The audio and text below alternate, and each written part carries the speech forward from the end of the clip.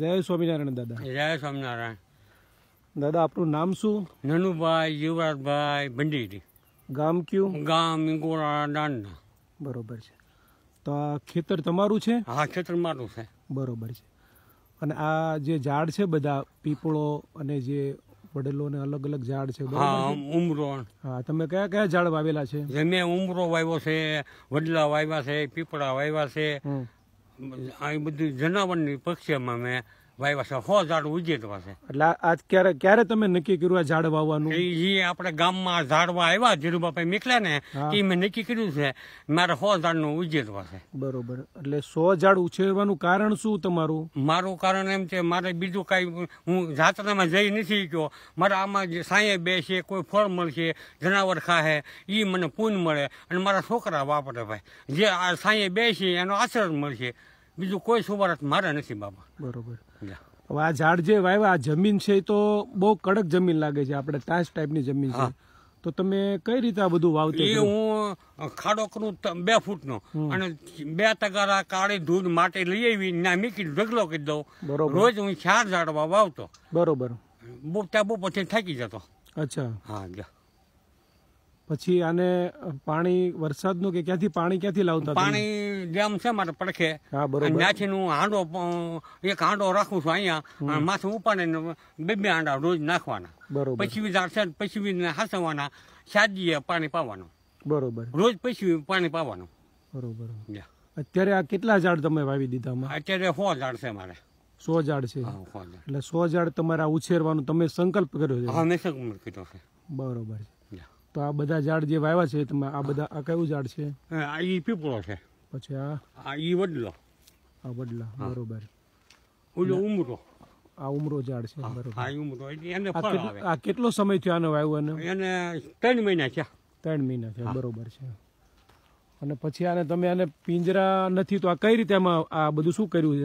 એ મેં કોહ લઈને કાપી લીમડાને થવડાને બોડી અને વાડીને લીરા બાંધી દીધા. મારી પાસે પિંજરા નહોતા ભાઈ. બરોબર. એટલે મેં ઝાડને કહ્યું કોઈ નુકસાન ન કરે. પશુ કોઈ ઝાડ જાનવર નુકસાન ન અડે એને. થોડું જાડા થઈ જાય ત્યાં સુધી હાસું એને. બરોબર. મારી પાસે પિંજરા નહોતા.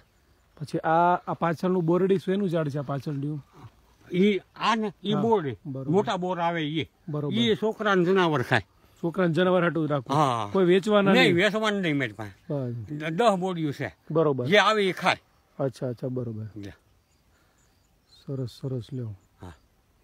આવું તમને કેમ મગજમાં સૂજ્યું આવું કે મને એક ગામમાં સભા ભરાણે વાત થઈ તો મેં કીધું હું તો હાવ નવરો છું તો એ જ કામ હું ન કરું. બરોબર. અને પછી તો પગ નહીં હાલે તો હું કઈ કરી શકવાનો છું? નહીં. બસ કરી. બરોબર. સરસ. તમે આ ભગવાનનું કામ તમે કર્યું કહેવાય. હા. આનાથી કુદરત અને ઈશ્વરનો રાજીપો રહે અને સારામાં સારું કામ કહેવાય. 5 કુંડિયા પરબના છે. રોજ જનાવર અહીંયા પાણીનું હોય તો ગામમાં છે. હું લાવી અને કુંડિયા ભરું. હાલો તમે કુંડિયા પણ ભરું.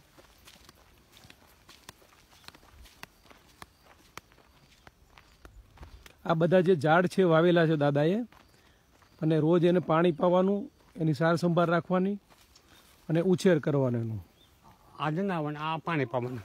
બરોબર છે. આ વાડીએ બધું બનાવેલું છે દાદાએ. પાણી રોજ નાખવાનું અને આમાં અનાજ છે. બરોબર. કણકી ચોખાની કે બાજરો. અહીંયા 4 કુંડિયા છે. આ 7 વર્ષ હું કરું છું આ પાણીનું. બરોબર. 7 વર્ષ હું ભરું છું. 7 વર્ષથી તમે કામ કરો છો? 7 વર્ષ પાણી ભરું જવાય. બરોબર. અહીંયા પાણી હોય તો ગીરેજ લાવીને આ પાણી ભરું છું. આમાં આ બધા કુંડિયા કરી રહ્યા એટલે પશુ આ બધું ખાય અને પાણી પીવે.